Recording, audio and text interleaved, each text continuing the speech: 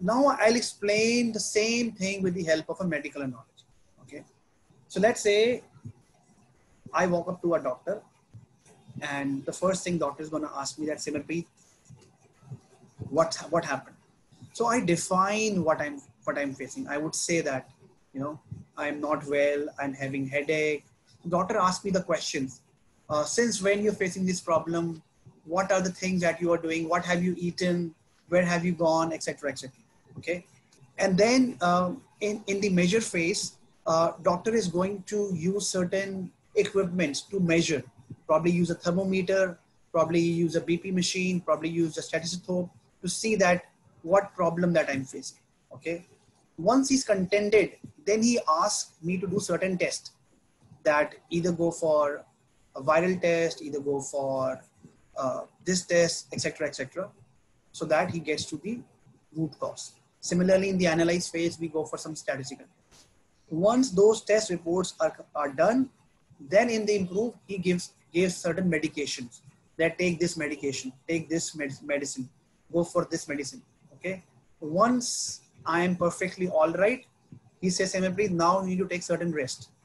Now you cannot go to office straight away. You take rest for 1 week. Okay. And that is the control phase. So this is something defining the problem, measuring the problem, analyzing the problem, improving the outcome, and controlling the problem or controlling the outcome is what we do in Six Sigma. And that's why I was able to make you understand with the help of a medical analogy. Okay. I just see Rahul has asked a question on 4D. Is 4D still in place? Design, diagnose, design and deploy. Design is repeated here, Rahul. Right. Okay. Are you, which methodology are you going to talk about? Is it something which is being used in your organ? Right, Simran. So when I did the project, I used the 4Ds, which was define, diagnose, define, diagnose, design, and deploy, and not the DMAIC. Okay. So just to answer to your question, Rahul, and everybody can refer to the chat because there are questions coming up, and you can also contribute and see that where I'm referring from. Abhi, I just talked about DMAIC methodology, जहाँ मैंने आपको DMAIC बताया. राहुल पूछ रहे हैं कि एक और methodology होती है, जिसको बोलते हैं 4D, जो होता है define, diagnose, design and deploy. So there are plenty of methodologies available in the market, and every organization uses it up to their convenience and their ease. There is no harm in using any of the methodologies if you're working on a certain platform, but to go for the Six Sigma certifications, which is governed by all the organizations, either it's an 𝐴𝒔𝐞, either it's ISI, either it's Henry Harvin, either it is TQMI, everybody focuses on the DMAIC methodology.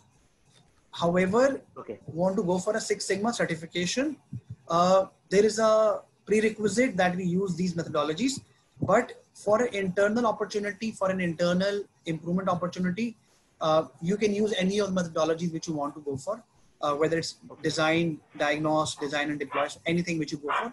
But when it comes to certification, DMAIC is a must.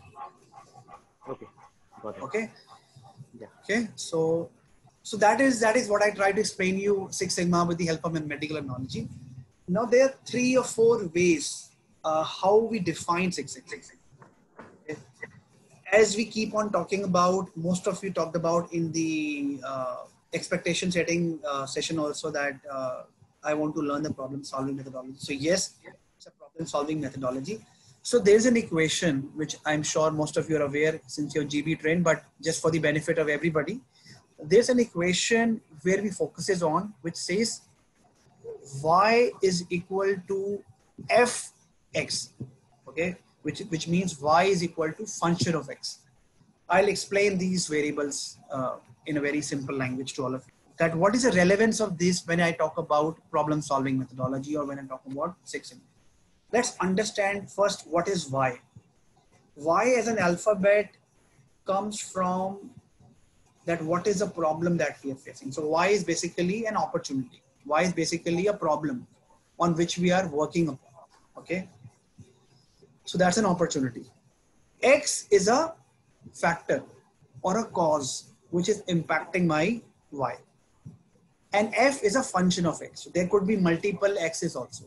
So for example, if you're trying to improve the productivity, so let's say you are trying to improve the productivity as a problem. So in your organization, there's a target been given that the productivity of employees very, very low, which is currently at 50%. So it says you've done some data crunching and you found there are only 50% productivity that I have. And now you're doing a project. So that is why. Productivity is why. And when you're doing a project, you identify certain causes and which you identified certain factors, and those are called X's. Okay.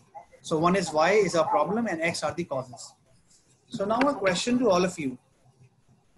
Is Y an independent or is X an independent? So either Y or X, one is independent, another is dependent. What do you think? Which is independent and which is dependent? So Y is dependent on X. Yeah, X is independent, Yeah. Y is dependent on X. Independent, right. Y is dependent on X. So Y is dependent on X. Absolutely. Because if I work on any of the axes, let's say one of the axes, employee reaching late. Second X is process knowledge. Okay. So if I work on these axes, it will impact my Y. So Y is a dependent variable and X's are my independent variable. Because if I work on these axes in silos, it would not have impact on each other. It may or may not have impact on each other. So that's what we have to understand. So if I want to focus on my Y, I have to identify those causes. So that's why Six Sigma is called as a problem solving methodology, where we're focusing on identifying those causes and working on them to improve the situation that I'm currently in. So that's why it is called a problem solving methodology. So we will talk about in detail to how to identify those causes, how to do that, etc., etc. But this is just an equation that just for the understanding purpose. Okay. Okay. So Simar, just to understand it, right, get clarity. So Six Sigma, what it exactly means is probably what I just understood is we identify an opportunity or a scenario and then work on the sectors which are impacting it. And if we improve on those sectors, that can help improve the Y for us. Is that correct? Absolutely. Bang on. Bang on. Okay. So yeah.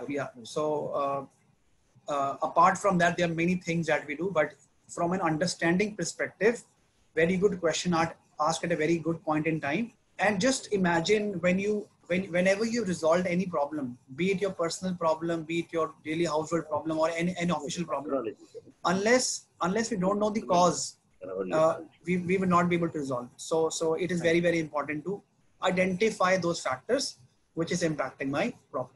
So that's what we talk about.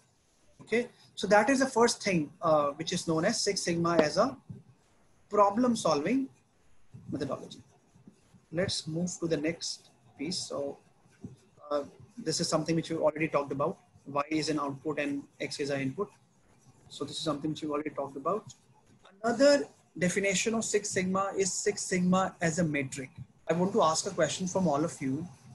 So just imagine you are the department head, or maybe you are a CEO of the organization, or maybe you are the CFO or COO of your organization. Okay.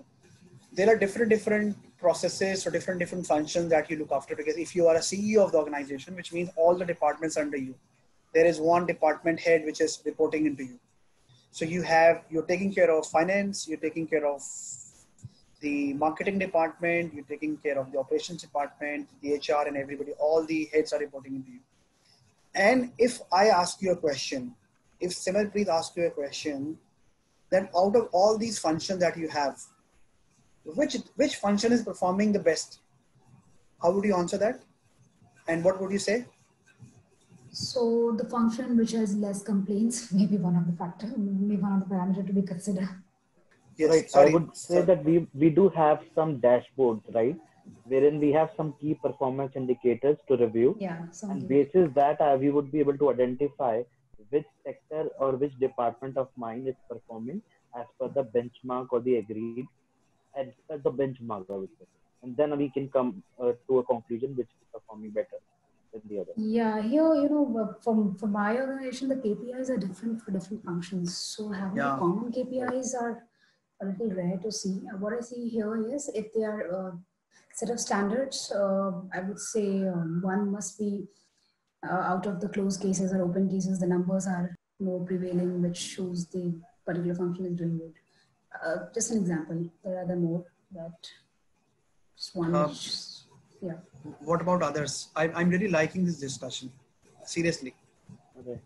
What about others? You know what I feel, just as if I'm right, it was Ratna, right? Yeah. So just as she mentioned that we have different KPIs, so maybe we can just analyze the performance for a particular department, right? It would not be that what would be possible to have common KPIs for different departments. So it's just that if we have a benchmark for a particular department and we see that they're able to meet that means they're doing good. And similarly, if the others are all, if there is some which are not able to meet it, so maybe this is how we'll be comparing it.